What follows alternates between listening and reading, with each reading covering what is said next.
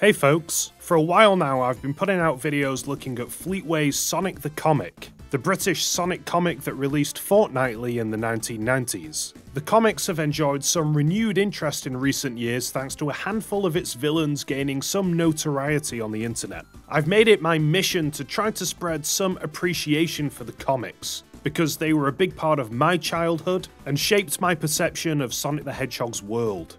I'm thankful that so many of you have enjoyed my Fleetway retrospective videos, and today I present an extra special one. I want to introduce you all to Amy Rose. Amy is a familiar character for any Sonic fan. You might know her from Sonic CD or one of the more modern games, but Amy developed a unique, awesome personality in the Fleetway comics that I consider to be her best portrayal to date. In this video, I want to give a whistle-stop history of Amy in the Fleetway comics, and along the way, try to highlight everything I love about Fleetway Amy. Before I start, I want to thank Lixis for letting me use their Amy render for my thumbnail. It's amazing and faithful to the original comic art. If you get a chance, please do check out their Twitter, the link is in my description, for a peek at some more Sonic and Fleetway artwork. But now, there's no better place to start than the beginning. Amy first appeared in issue 21 of Sonic the Comic, where she's arrested by Dr. Robotnik's trooper robots for her association with Sonic. Amy had been claiming to be Sonic's girlfriend, prompting the arrest. Amy is taken away to Robotnik's base and roboticized, but Sonic and freedom fighter Johnny Lightfoot come to the rescue, freeing her from her robotic shell and spiriting her off to the freedom fighter's own secret base. Much to Sonic's frustration, Johnny proposes that Amy join the freedom fighters, as she's now a wanted fugitive with a target on her back. Sonic reluctantly agrees but reasserts that he isn't her boyfriend, to which Amy replies, "Yet." In Amy's first appearance, she's wearing that classic Sonic CD outfit, but there's one key difference between her appearance here and in Sonic CD. Her spines appear to stick upwards, and that look was retained through her entire existence in the Fleetway comics, save for her last few appearances. I've always assumed that this choice was due to Fleetway staff basing her design off this piece of Sonic CD artwork. Now in that piece, I think the spines are like that because the duo were flying through the air, but I'm really fond of Fleetway's Amy design. I think her spines give her a distinct and kind of a punk rock look that the comics artist would definitely lean into in future issues. It also helps to really differentiate her from Sonic as well. In many of her earlier appearances, Amy is just used as a plot device, being captured by villains like Metallics and the pirate Captain Plunder in order to be rescued by Sonic. Amy is never presented as a complete damsel in distress though. Usually she's not afraid to talk back to her captors, and she doesn't really beg for help. In fact, she manages to free herself from Captain Plunder's imprisonment by suggesting that she and Sonic team up with Plunder's pirate crew to search for the Chaos Emeralds. Also, to be fair, getting captured by Metallics, aka Metal Sonic, is kind of expected, considering it happens during Fleetway's Sonic CD adaptation. Right off the bat, we have to discuss Amy's relationship with Sonic.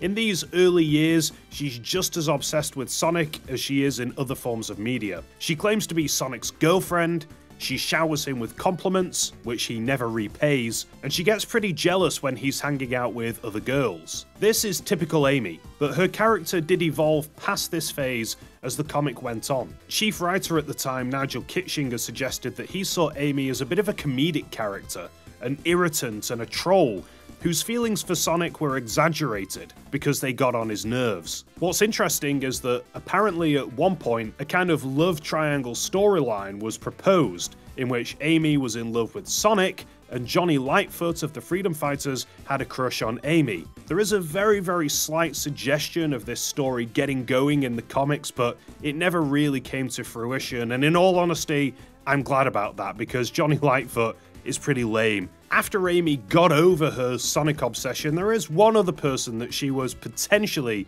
romantically linked with, but we'll discuss that later. Now, issue 24 marks the first appearance of Amy's signature weapon, the crossbow. I've looked around and I don't know exactly why the writers bestowed this weapon on Amy, but it makes for a great fit. Amy uses a crossbow and occasionally a good old-fashioned archery set throughout the comics. She's presented as being an extremely talented markswoman, and in one issue, she fires off an arrow at an enemy that turns out to be an innocent Mobian. She's dismayed when Sonic tells her that she's missed her mark, which is a lie. In fact, Sonic stopped the arrow from hitting the innocent Mobian square in the head. That's how talented Amy is at firing off arrows. What do you think of Amy as Fleetway's version of Hawkeye? I think it works. Sonic has speed, Tails has a power of flight, Knuckles has strength. With her long-range skills, Amy offers the team something unique. I think it's a better weapon than the Pico Pico hammer that first appeared in Sonic Adventure, for example. It's something practical and, frankly, pretty badass. In Good Hands was a significant strip from issue 41. It was Amy's first solo story. She got a redesign that didn't stick around for too long, with her Sonic CD outfit being replaced by a floral dress. It also allowed for a little insight into Amy's character. Sonic doesn't allow her to join in a rescue mission in another zone, so when Green Hill Zone is attacked by badniks, Amy has to plump up the courage to save the day herself. When Sonic gets back, Amy doesn't even bother to tell him what happened because, let's face it, the jerk that is Fleetway Sonic might not even believe her. It's in issue 51 that Amy appears in her most iconic Fleetway outfit, clad in a plaid skirt and slightly oversized white t-shirt with a heart emblazoned on the front. There's something very 90s and maybe even grunge about this look. The look didn't become permanent for a while as different artists flitted between her three styles, but by issue 57, the look was cemented and permanent. It's quite interesting. Fleetway tinkered with the backstory and personality of plenty of Sonic characters, but rarely changed them quite as wholesale as they did with Amy. Artist Richard Elson has confirmed that there was a plan to give Amy a trench coat as well, akin to Scully from the X-Files. That never came to fruition, though Tails did wear a trench coat for a while. Apparently Amy was a subject to some contentious behind-the-scenes disputes at Fleetway. Editor Deborah Tate wanted Amy to be a role model for young girls, to be presented as more mature and sensible than the other characters in the comic. Lead writer Nigel Kitching disagreed with this idea, believing that Amy shouldn't be presented as flawlessly as Tate wanted. The result of this disagreement was Amy taking an increasingly backseat role in the comic. You see, in typical British comic books, you have roughly 4 or so different stories in one comic. In Sonic the Comic, you'd usually get a few pages of the main Sonic story, and the rest of the issue would be filled with side stories starring Tails, Amy, etc. According to the Sonic the Comic wiki, the phasing out of Amy from the main Sonic strip started with issue 58, after this dispute.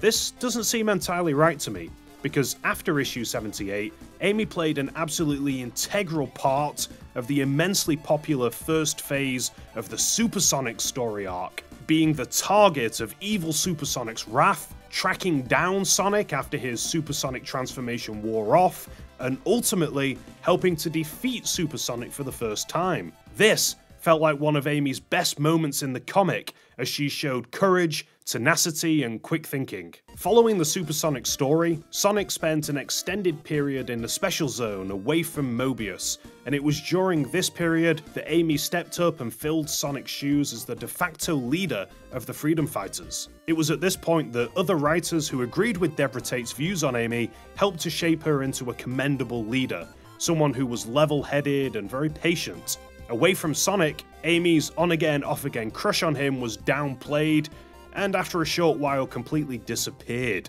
As leader of the Freedom Fighters, Amy was forced to flex her authority on occasion, dealing with hot-headed personalities like Knuckles and the cybernetic Freedom Fighter Short-Fuse the Cybernick. Amy was never afraid to clash with other big personalities, and in one particularly tense encounter, had to chastise Short-Fuse after he rushed into battle against one of the Freedom Fighters' enemies, endangering them all. She was presented as a completely credible leader. In fact, she might even have been a better leader than Sonic. Sonic inspired the Freedom Fighters, but he could be a little bit toxic at times. Issue 100 of the comic culminated with Sonic returning from the Special Zone to Planet Mobius and defeating Dr. Robotnik, effectively ushering him back in as leader of the Freedom Fighters.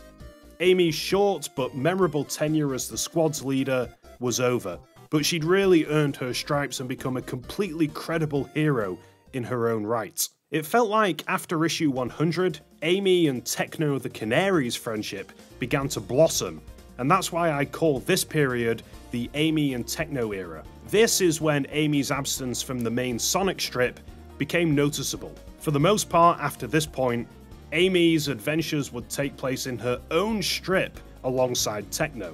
Techno was a super intelligent former engineer of Dr. Robotnik's who was freed from being roboticized by Short Fuse and joined the Freedom Fighters immediately after. As an engineer, Techno also brought something different to the table and would increasingly find herself on little adventures with Amy. She felt more like an equal rather than a sidekick to Amy.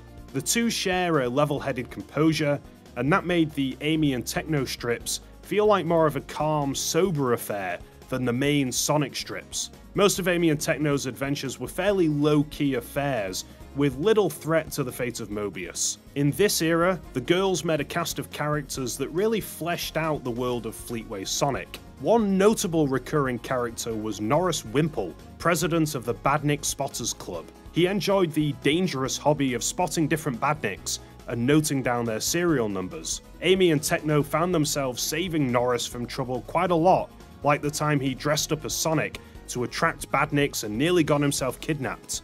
Another is Fabian Vane, a pop star who hired the girls as protection from his fanatical fans. Or so they think. Those fanatical fans were in fact people who Vane owed money to. Fabian's star fades substantially when the Mobius entertainment world found itself a new pop star to fawn over, Peter Android. Any UK folks know who this guy is based on?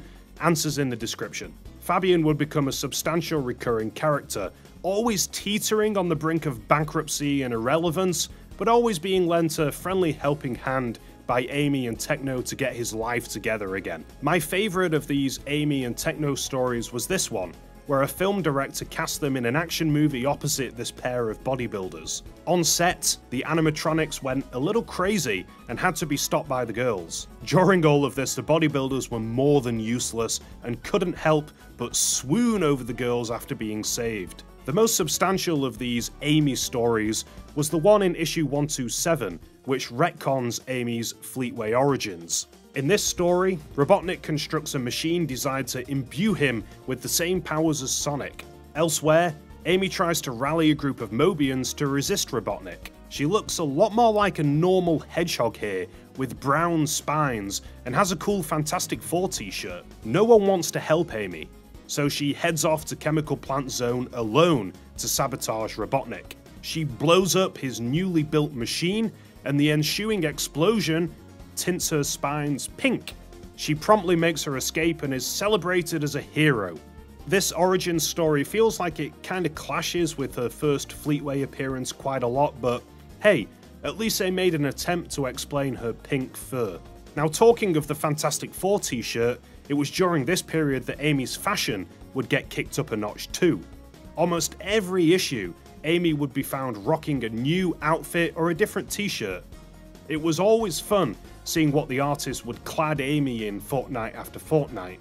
From stylish jumpers, jeans, and hiking gear to all manner of t-shirts with love hearts, crosses, and other symbols on them.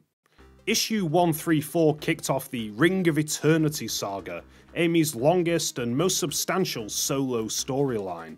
The arc starts off with Amy and Techno trekking through Snowcat Mountain Zone in search of a great source of power.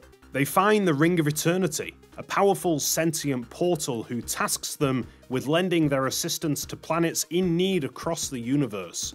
What followed was a 20-issue story in which Amy and Techno were continually transported from planet to planet, time zone to time zone, discovering new civilizations and helping them to solve their problems. In their intergalactic quest, they ended up interacting with plenty of alien civilizations, traveled to Mobius thousands of years in the future, and even visited Earth a couple of times. My favourite of these Ring of Eternity stories is the one in which Amy and Techno arrive in ancient Greece to help Hercules defeat the Minotaur. Hercules is a horrible slob. The girls also visit a world where they're incredibly tiny. It's a world seemingly inhabited by Image Comics' Savage Dragon. The Ring of Eternity story ended with issues 154 through 156.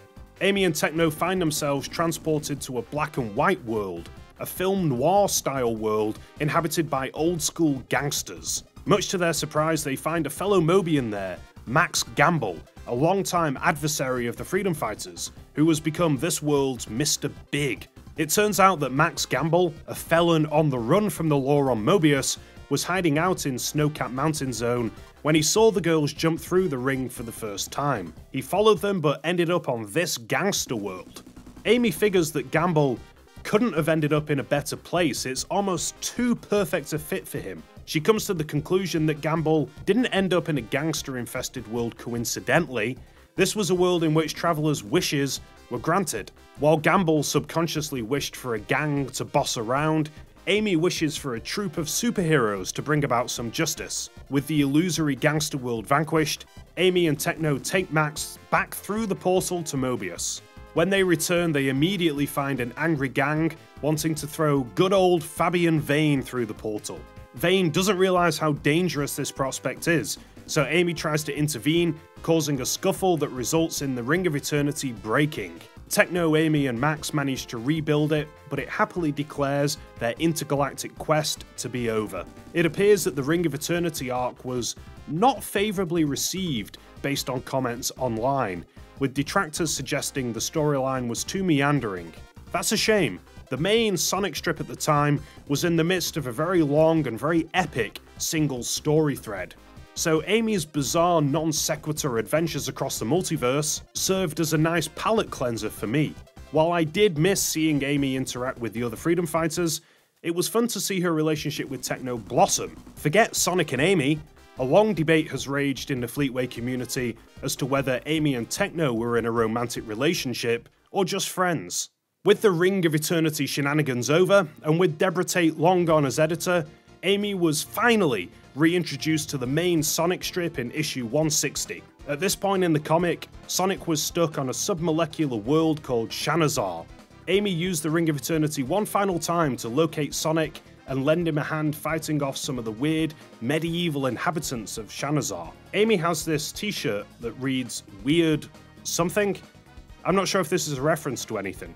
Anyone know? For a few issues, Amy was Sonic's sole companion on Shanazar, until Dr. Robotnik, his assistant Grimer, and Knack the Weasel merged Shanazar and Mobius together, effectively transporting Sonic and Amy back to a slightly altered version of Mobius. The merge results in several dimensional tears opening up around Mobius, so the next string of comics sees Amy and Sonic diving into these tears to explore other dimensions. It might seem a little cheap that the same dimension-hopping story formula at the heart of the Ring of Eternity saga was effectively redone again, and yeah, it was, to be honest. There was a couple of fun stories here and there though. This leads us to Fleetway's last storyline, an adaptation of Sonic Adventure that kicked off in February of 2000. A few characters, including Sonic and Robotnik, got slight redesigns to bring them in line with their Sonic Adventure appearance.